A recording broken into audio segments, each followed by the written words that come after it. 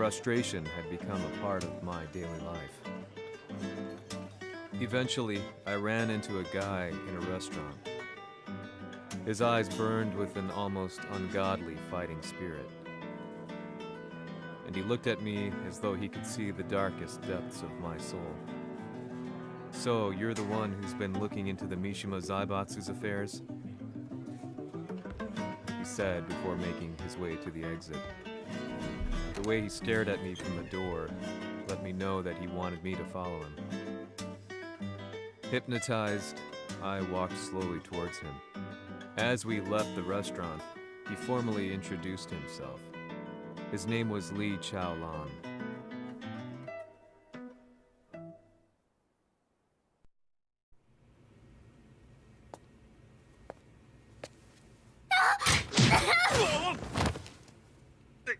Excellent. 助けた恩を蹴りで返すとはとんだじゃじゃ馬ぶりだ。助けた恩？ここは私はなぜここに？記憶システムがまだ正常でないようだな。不審者を確認。排除します。やれやれ。手荒なことはしたくないのだがね。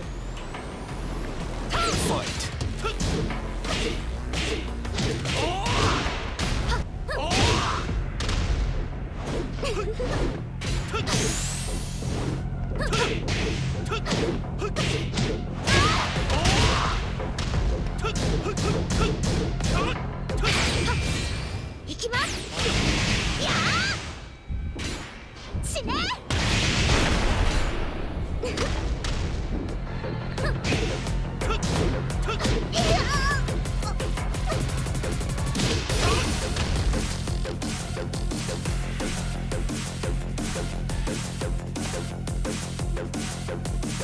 少し予定が狂ってしまったが、起動テスト完了だ。今の刺激で記憶システムもまともになったのではないかな。あ、まさかあなたは。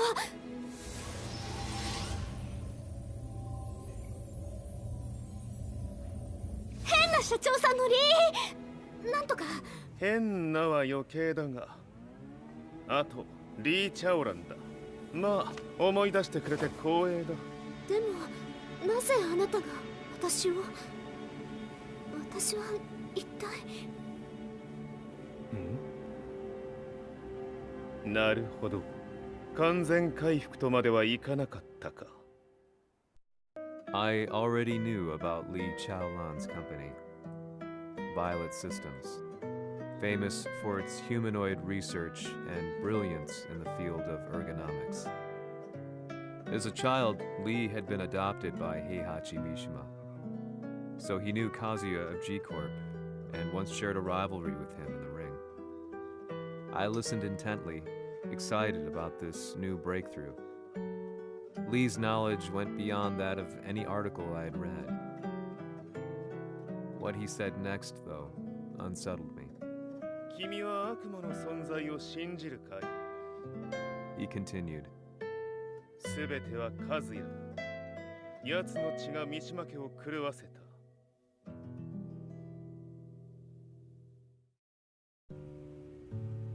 どうかな？何か思い出したかい？君がここに来た理由も、君が一緒にいた男のことも思い出せないか？マスターだった風間陣の命令である男の人と戦ったことは覚えてるんです。それまでにたくさんの戦いをしてきたことも。でもその人がどんな人だったかは全く。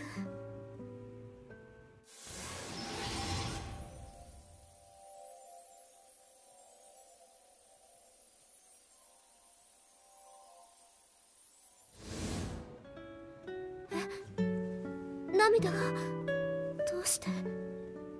今君の目に溢れているのはその男に会いたいという強い思いさ。人と同じね。人と同じ。泣いている乙女を放っておくなど私の美学に反する。君を彼の居場所へ案内してあげよう。本当ですか？ああ、お出かけの時間だ。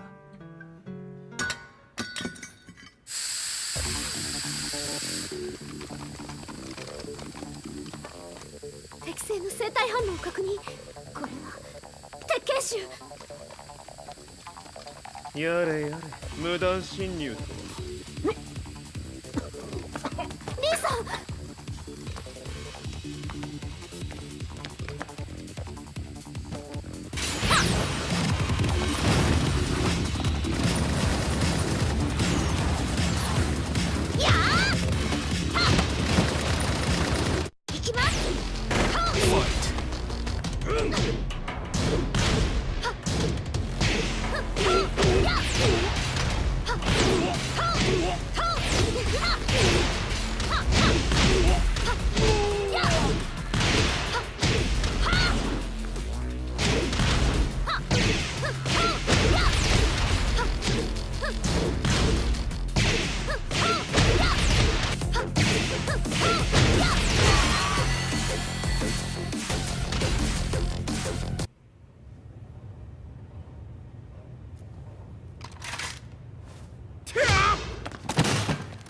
もう大丈夫だ。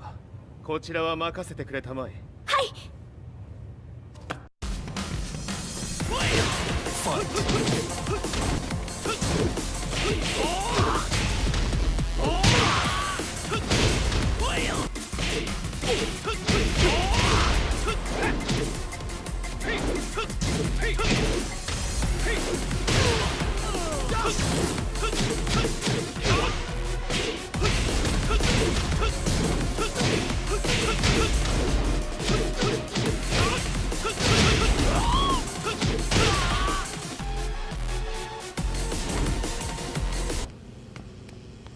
こっちだ。行くぞ。はい。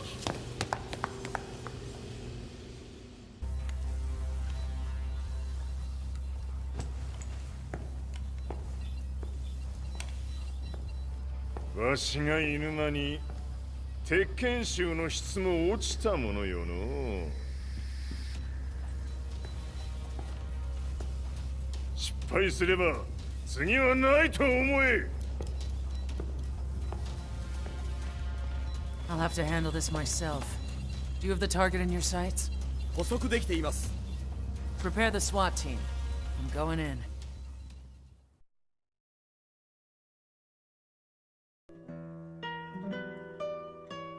私が三島家を追放された本当の理由は、和也の悪魔じみた力に気づいたからではないかと思っている。I could tell by the look in his eyes that he was telling the truth. A few days later, I headed to Kyoto. The old guy I'd contacted was already waiting for me at the rundown house where we'd arranged to meet. I'd like to know more about the mystery of the Hachijo household strength. I decided to be straight up, which seemed to knock the old-timer back. I didn't believe in devils, had no reason to. But Lee had said to me that Kazuya's blood cursed the Mishimas. The archived account on the Hachijo who Heihachi's wife Kazumi belonged to. I arranged to meet a guy who'd served the Hachijo family many years ago. If Kazuya had inherited Kazumi's blood, then maybe this guy could help me. But my efforts were in vain. The old man knew nothing. Then, when I thanked him and was made to leave,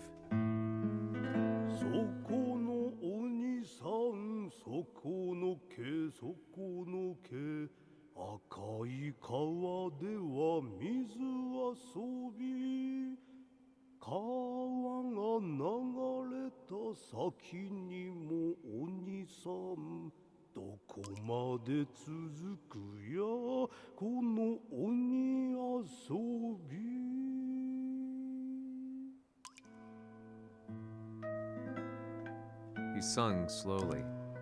It was a traditional nursery rhyme in the Hachijo family. When I heard it, I froze. What if the demon represented a mysterious power? Red referred to blood, and the river symbolized a bloodline. As the old man hummed on, I shook my head in horror.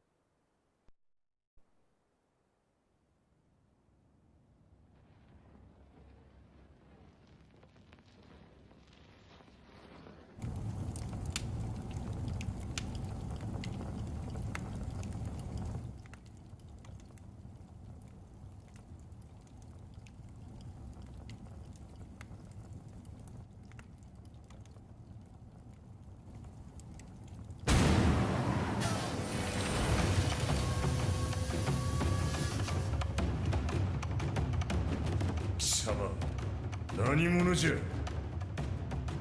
我は剣を極めし者なり。ほう。ならば言葉はいらんな。これも定め。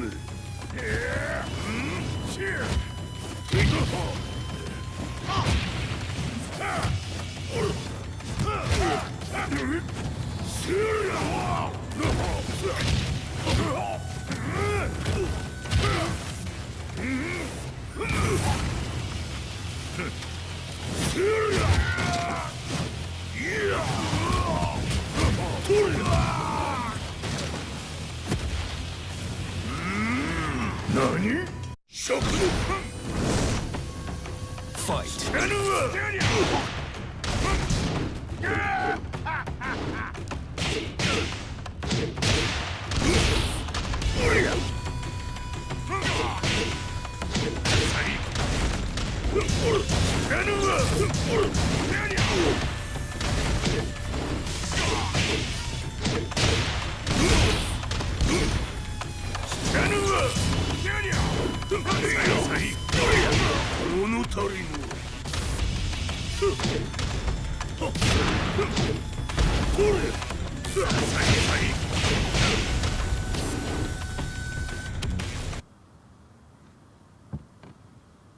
Ci hanno riferito che un essere disumano è apparso in Estremo Oriente. まさか。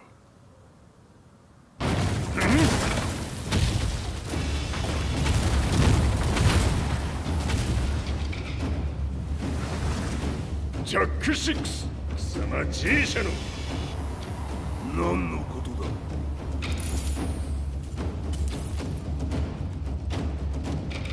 誰だこいつは。 He's not registered in our database.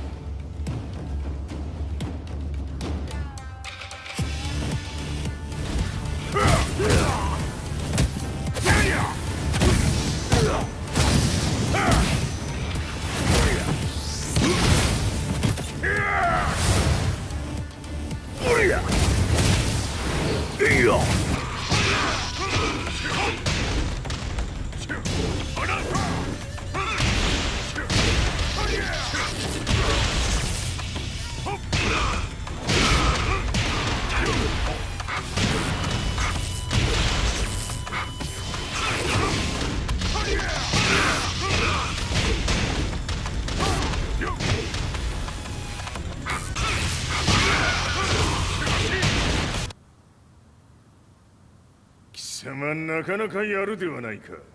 名を名乗れ。我が名は豪輝。和美殿の願いに従い、うぬと三島和也に死をもたらす者。平八さんを殺してください。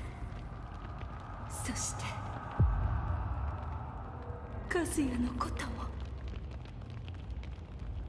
すべては和美殿の願い。 何？和美じゃと？和美が貴様にわしと和也を殺すよう依頼しておったじゃと？はっ、バカバカしい。その話が本当なら、なぜ今頃になって現れた？うぬらが力を持つまで待っておっただけのこと。今ここで和美殿との約束果たそう。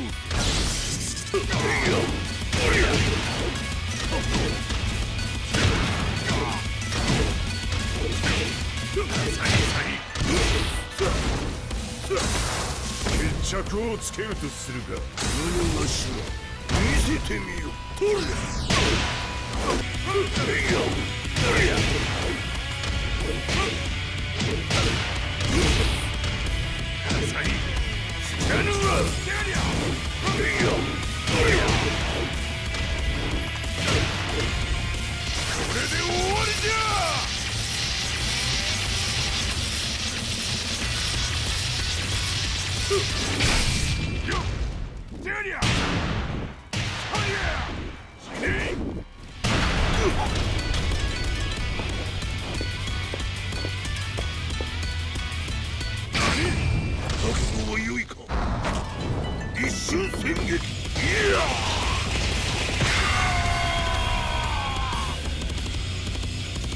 滅す。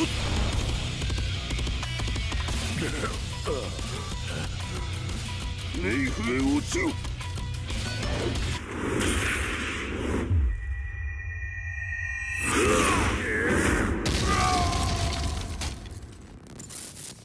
ここまでの男か。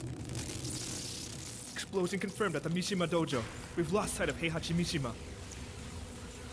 まさか母が平八と俺を殺そうとしていただと。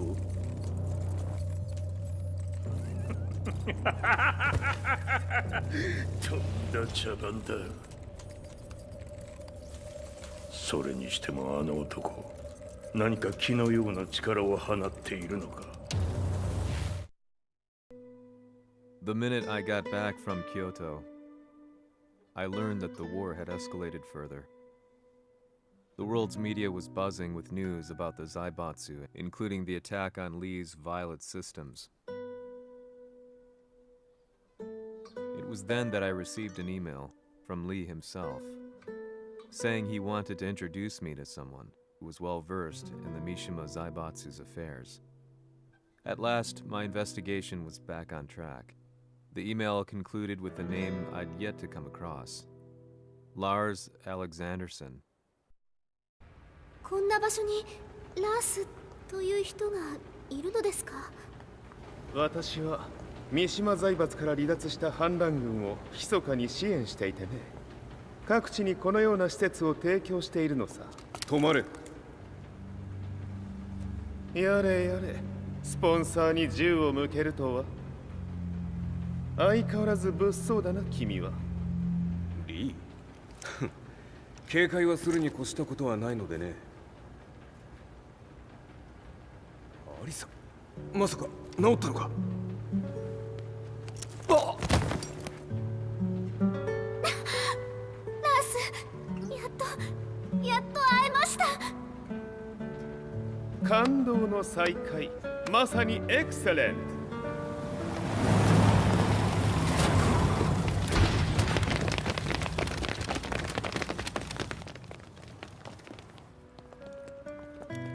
確保したジンの状況は？もう丸2日目覚めていない。アザゼルとの戦いのダメージは計り知れないようだ。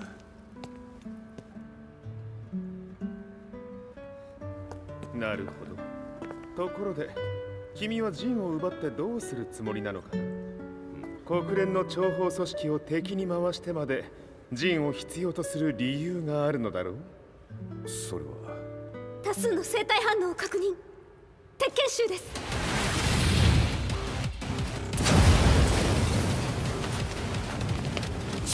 嗅ぎつかれたか？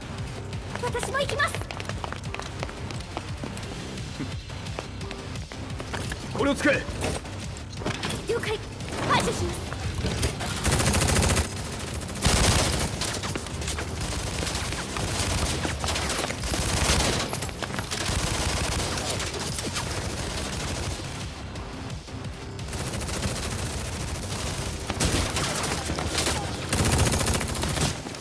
アリサ、ここは俺たちが食い止める。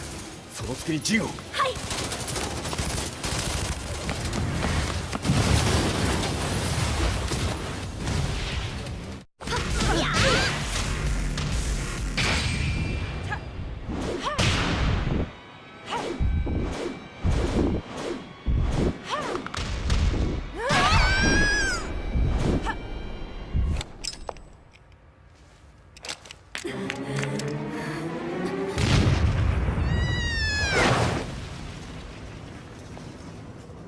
Acquire the target. Be quick.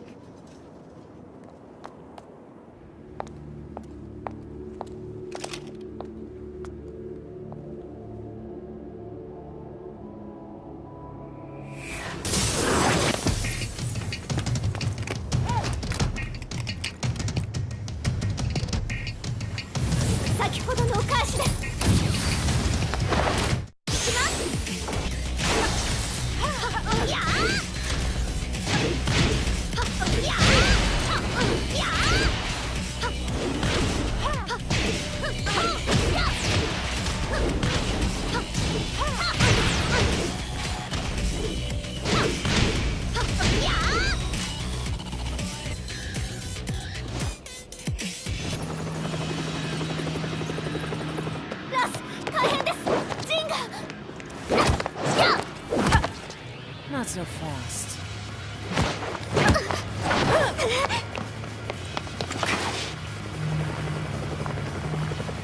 アルファリーダーへ、こちらブラボー D。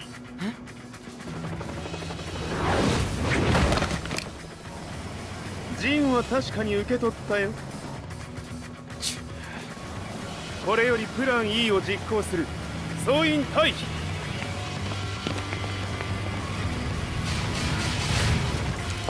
はいさ。はい。それでは諸君、いい夢を。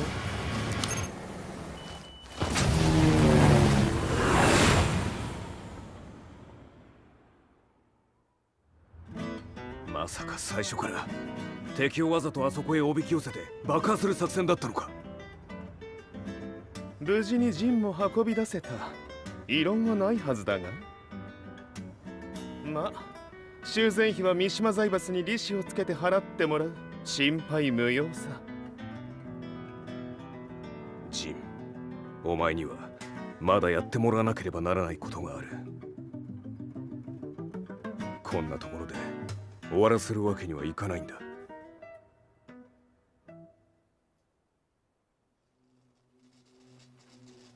What do they hope to achieve by sheltering Jean? This could be interesting to watch. Lars Alexanderson was younger than I expected. When Lee described him to me, of how he'd escaped, divided the Tekken force, and formed a rebel army, I imagined someone completely different. His eyes told a story of sadness hidden deep within. The sterile air of Violet Systems, where he and Lee were holed up together. Lars explained to me that he was Heihachi's illegitimate child.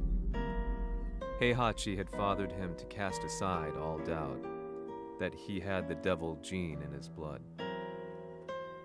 Lars existed solely for that purpose. I could barely contain my excitement at not only meeting a blood relative, but also at learning this revelation. While Lars and Lee conversed, I overheard something that shocked me.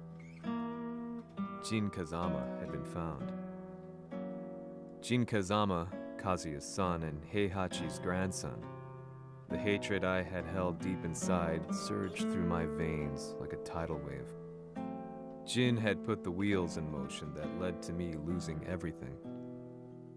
Then, as if finally putting his feelings into words, Lars muttered,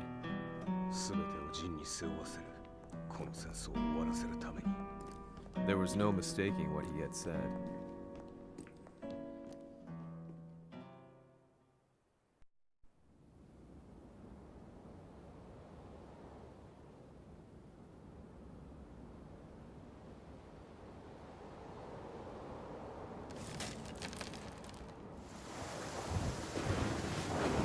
Hmm, やはりいくら考えても覚えん。今ここで和美殿との約束果たそう。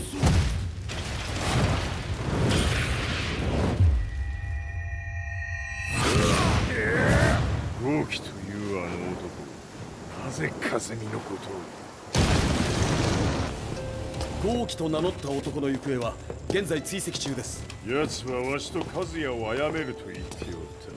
必ず和也のもとへ向かうはずだ。ところでジンはどうなった。それが部隊が全滅した模様です。全滅じゃと。所詮その程度だったということか。大きなる者が現れ和也のもとへ向かう。そして陣の線が断たれた。なるほど、これは面白い筋書きができそうじゃ。今すぐ全世界にわしが死んだという情報を流せ。大会も中止じゃ。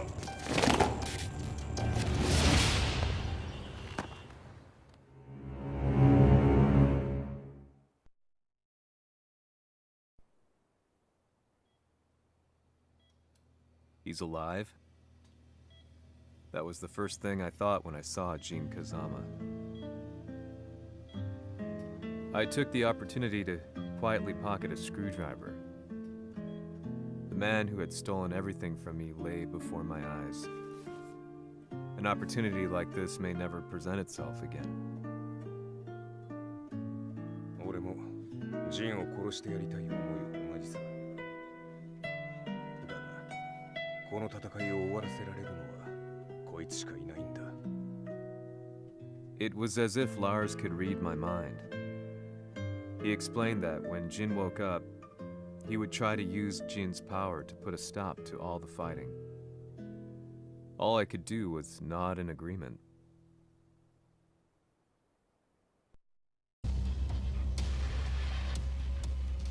偵察部隊から報告。予測通り、ターゲットは G 社のミレニアムタワーに向かったとのこと。また、三島財閥当主死亡の方により、G 社の勝利は確実だと世界中が沸き立っております。ここまでは狙い通りじゃな。例の準備はできておるか。はい。鍵となるのは豪気よ。和也とて奴相手ではデビル化せざるを得まい。映像を全世界に流す準備はできております。和也がデビルであることを暴いた映像を流せば G 社の信用も地に落ちる。その上で和也を葬れば世論は三島財閥に一気に傾くじゃろう。ドクター・アベルが残した最強兵器がわしの勝利を世界へ轟かせるのじゃ。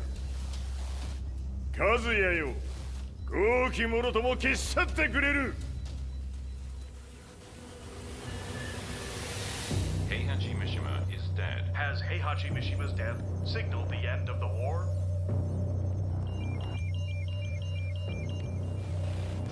来たか。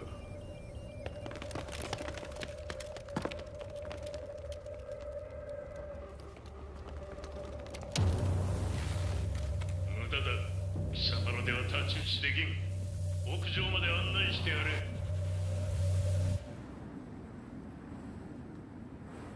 死に場所を己で選んだか、三島和也。ふん。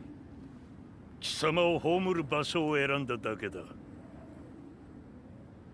殺す前に一つ聞いておく。貴様はなぜ母のことを知っている？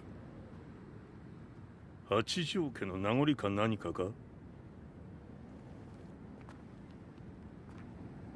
かつて和美殿には命を助けられた。ただそれだけのこと。その借りを今返す。では見せてもらおう。その力どれほどのものか。邪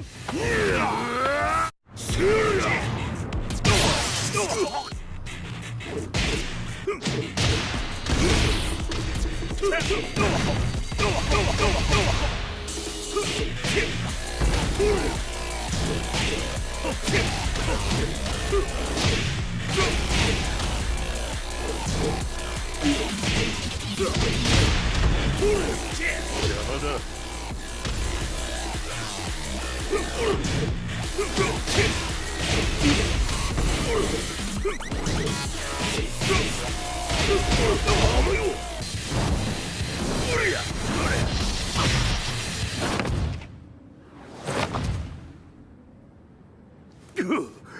貴様だがこれで終わりだ。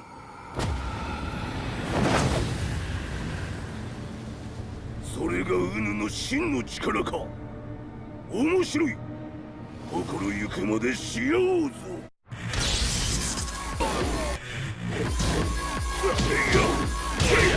打辱なり。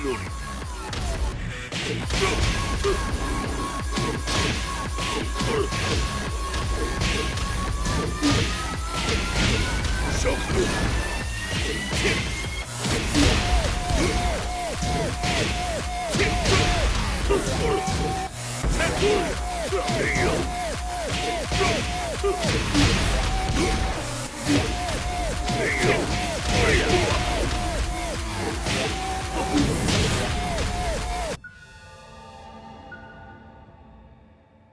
豪気、まことに和美を知っておったのか。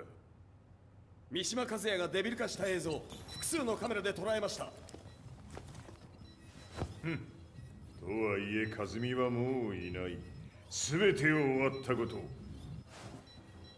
最終承認システム起動。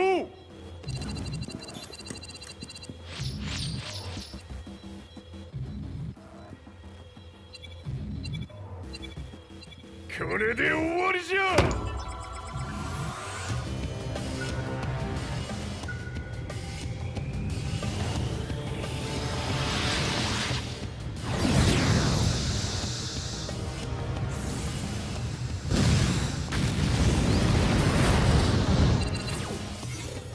ついに全てが終わった。